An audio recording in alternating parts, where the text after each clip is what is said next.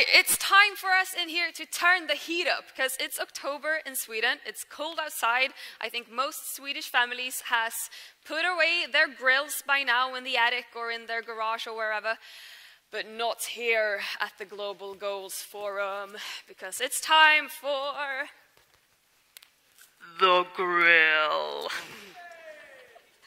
Can we get an applause for that? So, first of all, I'd like to introduce my co-moderator during this grill. He's an actor and this year's inspirator from We Change. Please welcome Jonas Bonne! Hello! Thank you very much. Nice to be here. So excited, I'm so around. excited. I've been here all day. I'm just waiting for this moment, so now I'm here. Let's do it. You've done this like 1,000 times before. I've done the grill, not 1,000 times, but a lot of times. 999. About that number, yeah. With a lot of the young people I see here today. And you know how to work it. Let's do it. I see one girl in the middle. She's so excited. She's like this. Yeah, that smile there. Yeah. Contagious. So excited. Okay, so the next person on stage is Kim Jakobsson from We Change, who is going to tell us what this is all about. So welcome up, Kim.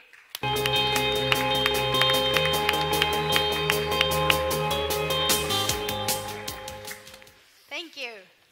I am so excited to be here today. How about you? Good. I'm feeling that the heat is getting up. Very good. My name is Kim. I am one of the co-founders of the project We Change and the organizer of the following Global Goals Grill here today, where you will be able to meet and impact both leading organizations and companies, as well as the Swedish Minister of Environment. As a representative of my organization, I am deeply honored to be here today as an example of how to involve and include youth in the conversation about a future sustainable world. Because that is what We Change is about. It's about involving and including all generations and not just speaking about them. I, together with my colleagues at Ungdomar and We Change, work to create a society where young people feel valuable and important, as well as empowered enough to feel that they can influence their own development and society at large. So 5 years ago, we started the We Change tour.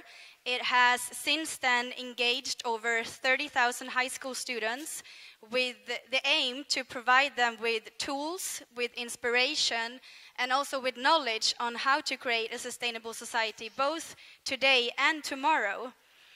And by that, through We Change, we know, we have proof, not only from all of you guys who have been traveling from around Sweden today, who are here, we know that the young generation possesses so much potential, and we have seen what amazing things can happen when major players and major actors in society just grasp this opportunity and involve all generation, and especially youth, in building our common future. So we have selected 4 or 5 actually very influential actors who we think have the capacity to lead the change forward, and you will soon meet them. And before that, I will just like to show a short video from this year's tour to get you in the right mood, and happy grilling. Go for it!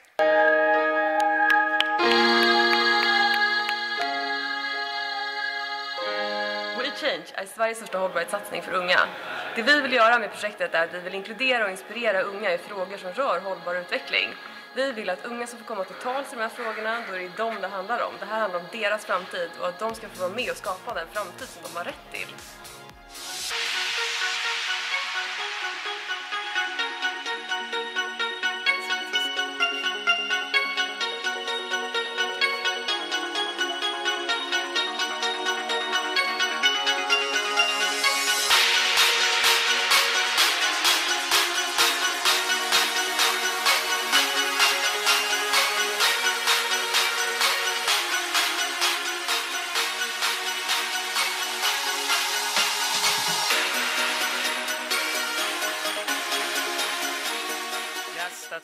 amazing sponsors that helped make this tour available to all of you guys.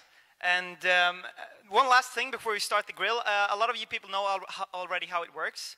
We're going to have questions from you to the panelists. And you can either ask a question by raising your hand, and I'll come running with the microphone and let you answer your question. Question your question from where you are. Or you can download the app and text your question into us through the app. So download the app, it's called WeChange. And a reminder, put your question in English so that everyone can read it. And also specify to whom you're directing your question. Yeah, and if you feel insecure about your English, Swedish is okay, we will translate, but English is preferable. Yeah, exactly. That's right. Okay, then it's time to introduce our panelists. So, if you happen to be a panelist, please come up on stage when we call your name, pick a goal to sit on, and just like place your ass here. So, please welcome Jens Magnusson, who does private and welfare economics at SEB. Ethel Forsberg, Director General of Forte. Karolina Skog, Minister of the Environment. Ulrika Hotop, Sustainability Manager at E.ON. And Jonas Karlehed, Sustainability Manager at IKEA.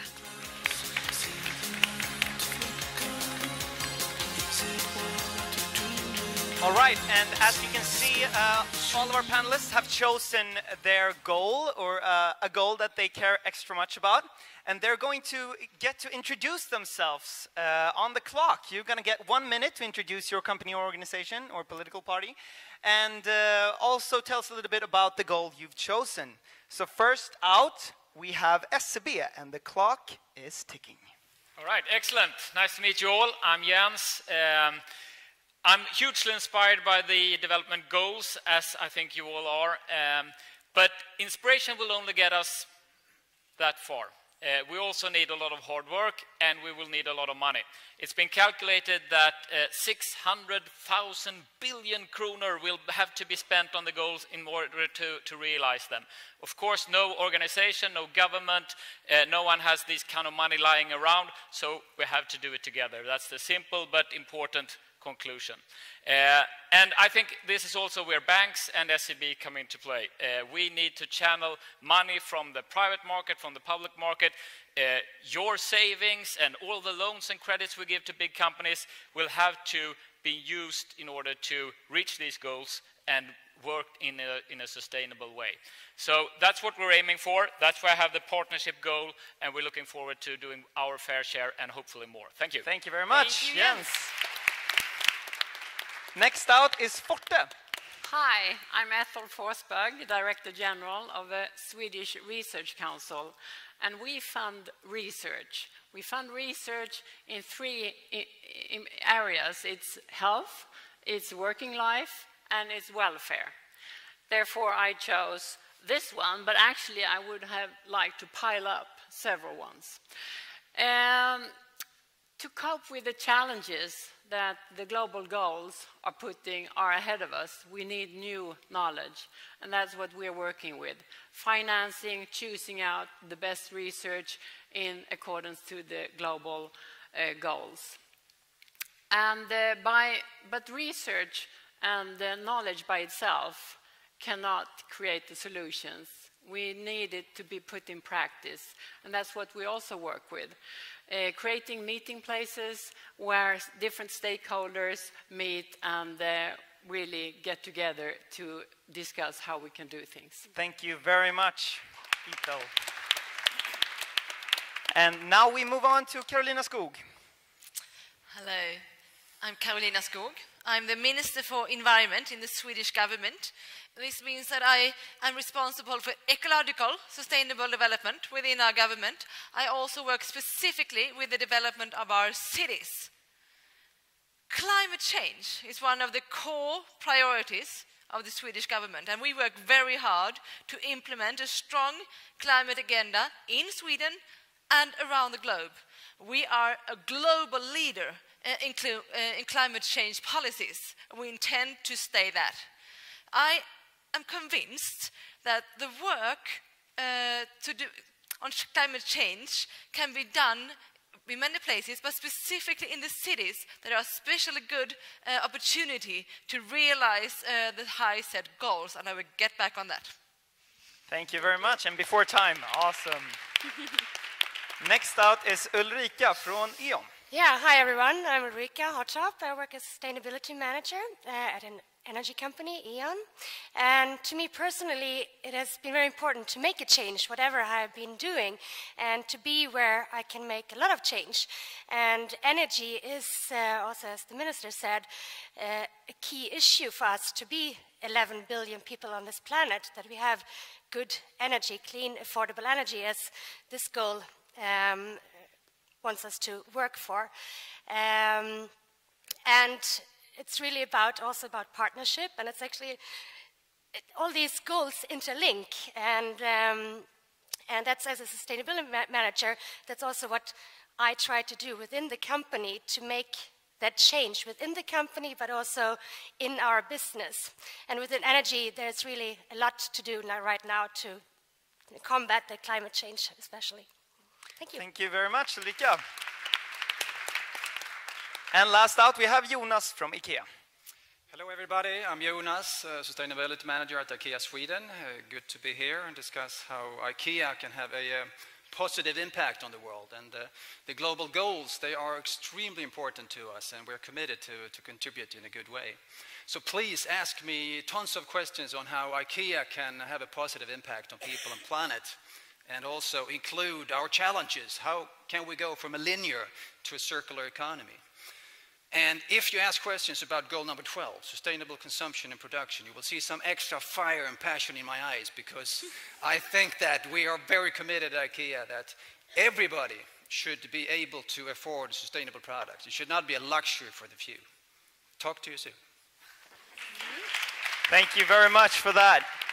And before time, so the fire is on up on stage. Is the fire starting to brew out in the audience as well, maybe?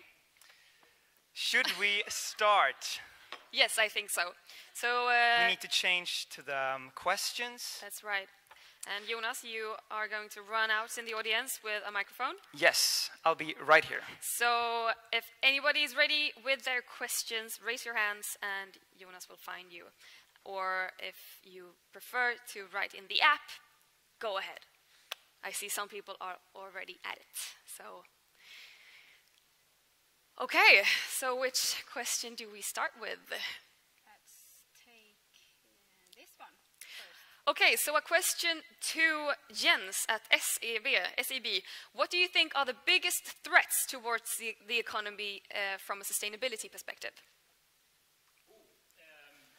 The biggest threat from a sustainability is probably that we keep on doing business as usual, because historically money has been pouring into areas and companies that has not always taken the sustainability in a very realistic and responsible way. So I think the most important thing is to everyone to get it up on their agenda. It's certainly on the top of the agenda at SEB, and I think that's a big threat towards the sustainability if we just keep on doing business as usual. How do you work with it at SEB? Well, on a sort of multi-task scale, the main impact we can have as a bank is to really try to scrutinize who we're doing business with, where do the credits go and where do the investments go, and how are they used and how are they impacting the goals and the sustainability. So that's the big.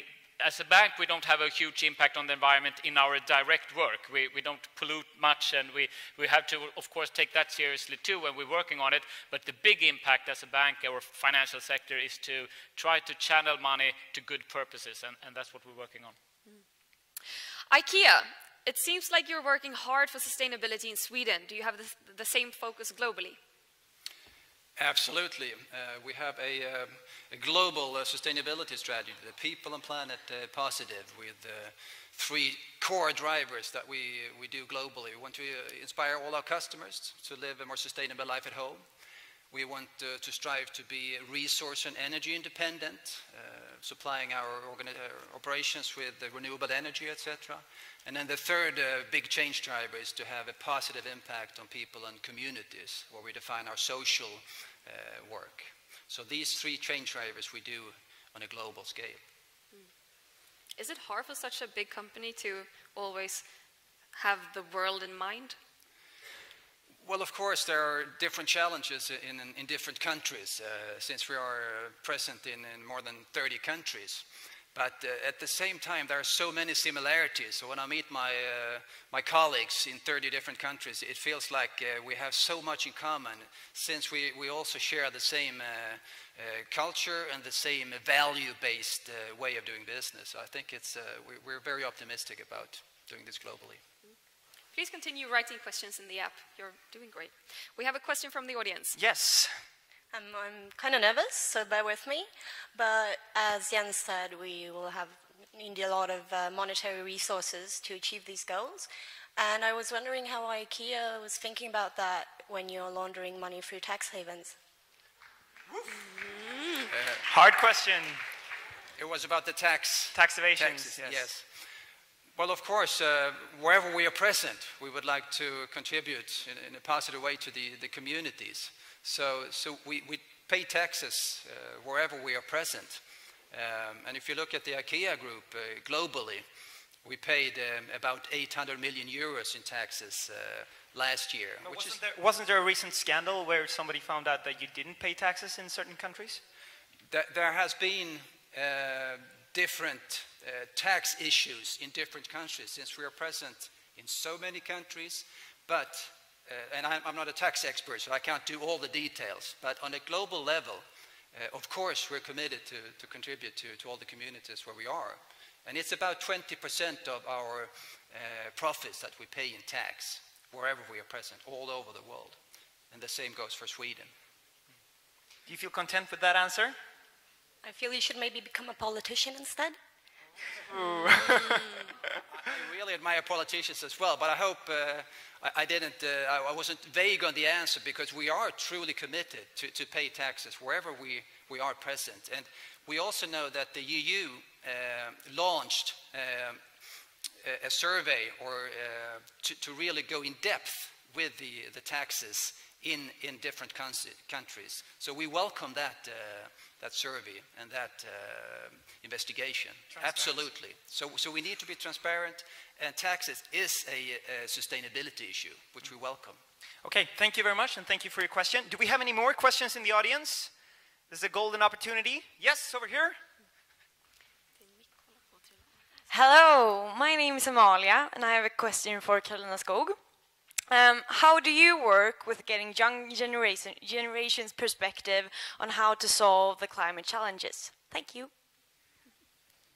Thank you very much. It's a really good question, because when we talk about climate change, it's about having a long time perspective and see the world's development over time, which is often lacking in the political systems, which encourage short-time view.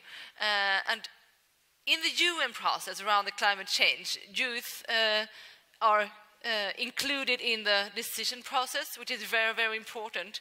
And Sweden have been a leader on that part, taking on the youth by the youth organization in this decision making. But it's also important, I think, that we see the change needed to happen to adapt to climate change as a positive change for our society, a change for positive development, where we can develop new kind of businesses and a new kind of economy which serves more people, and not only as an obstacle that are weighing us down.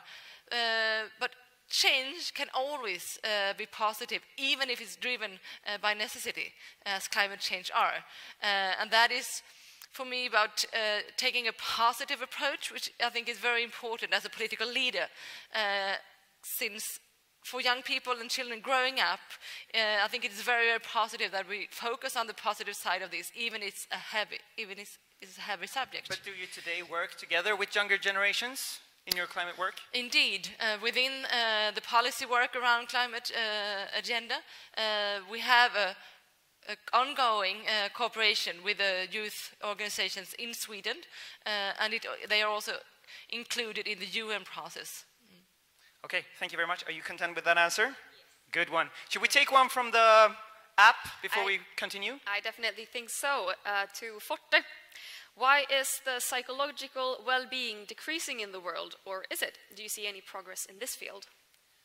Yes, we can see that it was the physical or the psychological health? Psychological. Yeah, the psychological health is threatened. We see an increase in the number of people and also the young people. I was, when we were listening to this after lunch today, from our guest from Canada, we heard about this problem, and it's not as tough, of course, in our society here, but it's still a problem, and we see an increase, and it's really worrisome.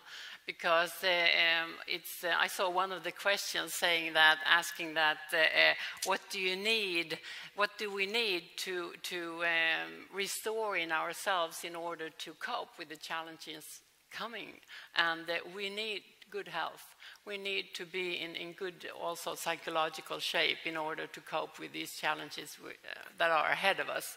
So yes, the mental health is a challenge for us, and we make studies and we make research, and one area that we've studied especially is the large increase of refugees coming to Europe and to Sweden last year. And we will have a seminar just next week where we have tried to learn and to see knowledge gaps when it comes to welcoming children and integrating refugees, into the society. Thank you. To E.ON, which energy source is likely to be used in the future? Wow, that's a big question. Renewables, of course. What we have today is wind and sun, but also what we call it recycled energy. So using already the energy that is produced as many times as possible. So we work towards a circular system. And what the future holds when it comes to research and innovations, we don't know. And there might be other sources that we have the technology for in the future. But the important thing is that it is renewable and doesn't make footprint on our climate, and also that other sustainability issues in these sources are considered. Climate is one, but there are others as well, when it comes to supply chain management, for instance. So exactly what comes in the future, we of course don't know, and it depends on if you mean on a 5-year scale or 100 years away. A lot of things can happen. But as we said earlier, looking back during the past 20 years, we've emit 50% more carbon dioxide in the atmosphere. You have a huge responsibility when it comes to this. Yes, definitely. How do you look upon that? Well, E.ON is committing now to work more towards a fossil-free society. We're part of the government's initiative there as well. And set a clear target towards that, and both to produce more renewables, but also sell the electricity that we sell to our customers, that help our customers to make the right choices, and also become more efficient, because that's when it comes to energy usage, because that's one big part of it. The best kilowatt is the kilowatt is never used. So that's a very important part. And to build new technology that will help customers to save energy. So that is sort of the plan right now. Should we see if we have any more questions from the audience right now? Yes, take your chance. Do we have any hands? In Up the here. front row. Yes. Run. Thank you. Hi. Thank you for being here. I had a question for Karolina Skog. There's a lot of talk about producing more sustainably and consuming more sustainably and producing more technologies, but what about consuming less, producing less in total? Because we can do stuff more sustainably. I actually oppose the use of the word sustainable. It's just more sustainable. But how are you discussing this in the government? What does the dialogue look like when it comes to consuming less and changing our lifestyles? So, yeah. Thank you. Thank you. We are discussing the issues around consumption and the environmental impact, and it's part of the climate work a lot within the government. And there are two main routes. One is the circular economy, to reuse, to use products longer, and by repairing them and taking care of them, and also to to get new raw materials out of products is one very important thing. The other thing is the sharing economy that we strongly believe in from the governments. And we have, as one of the first government in the world, put up a special project around the sharing economy.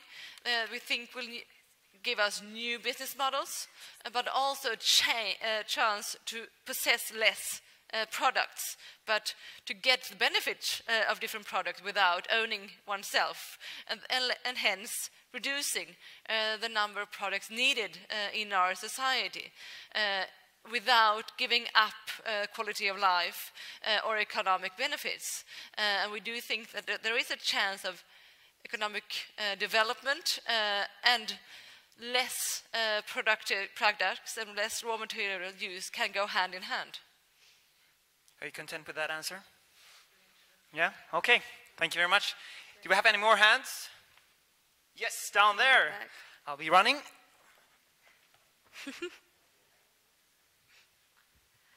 Hello. I just wanted to ask the same question to you guys from IKEA and also from E.ON, and I guess also from SEB, because you invest in companies which use resources in order to gain their revenue.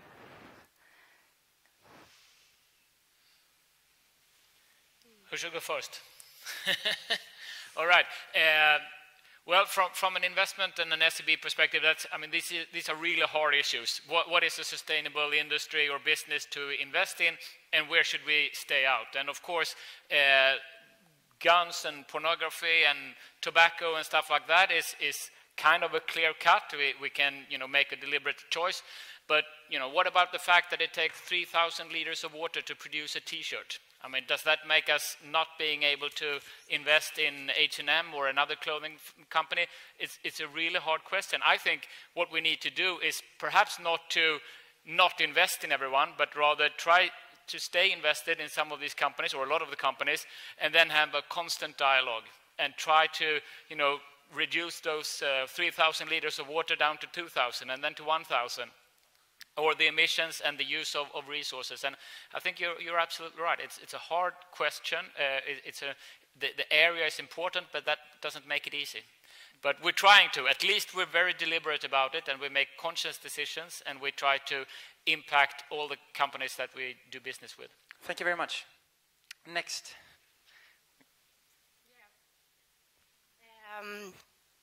Definitely. I mean, you have to eat the elephant in small pieces, and it's maybe a cliche, but not everyone can do everything, but you can all do something, and that's what it's about, that we have to do where we work, where we are experts in whatever field we are in, and do what we can, and have a plan, have a vision where we want to go to, and then sort of take it step by step.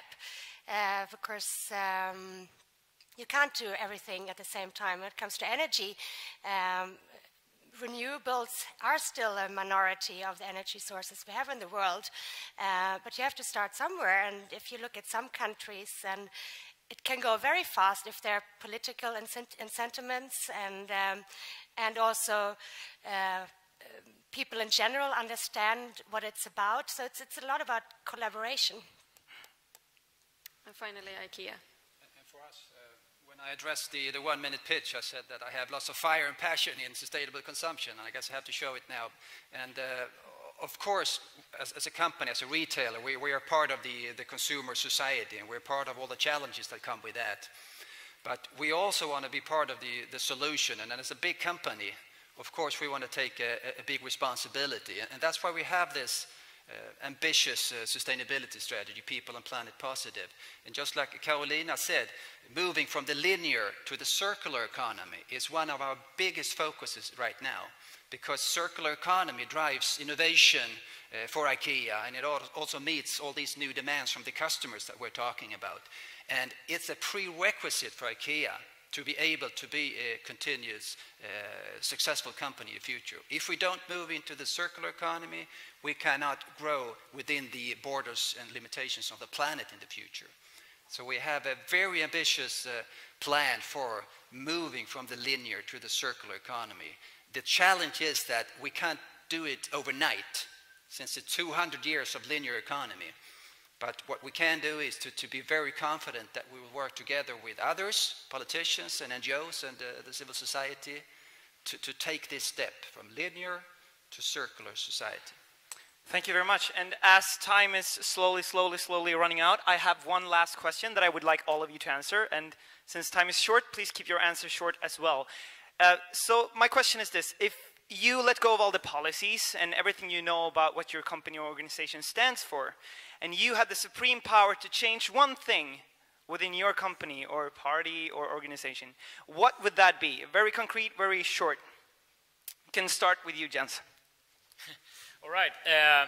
Well, I would implement a policy saying that we have to build even more bridges. I think if it's one thing the development goal teaches us is that no one actor can do this alone. We have to build bridges. There's a history of slight mistrust between public sector, private sector, NGOs. We have to put all that aside and try to build new relationships and move it forward. Maybe involve more young people. Absolutely. That's why we're here.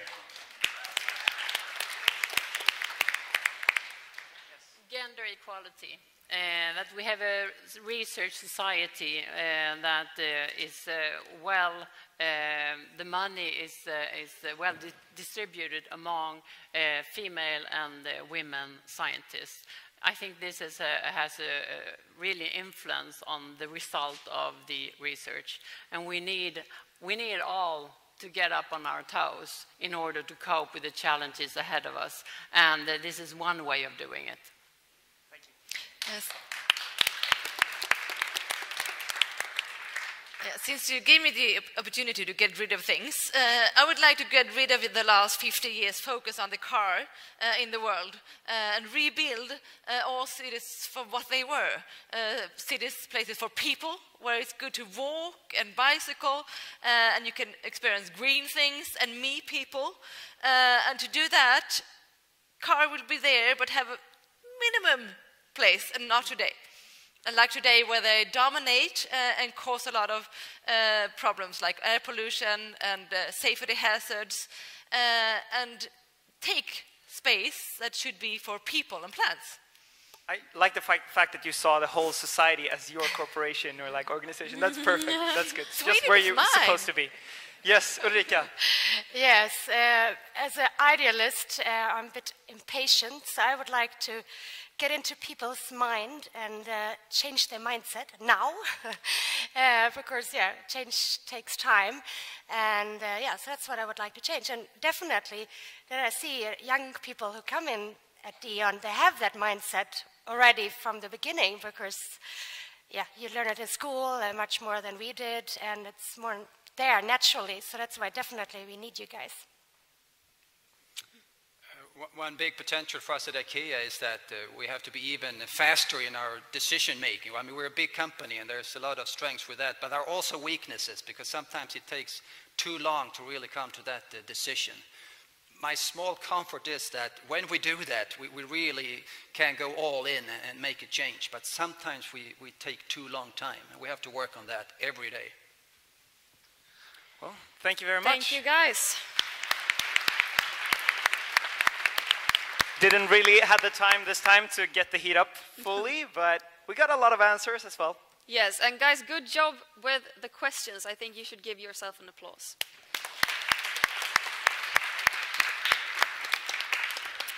Thank you very much for coming.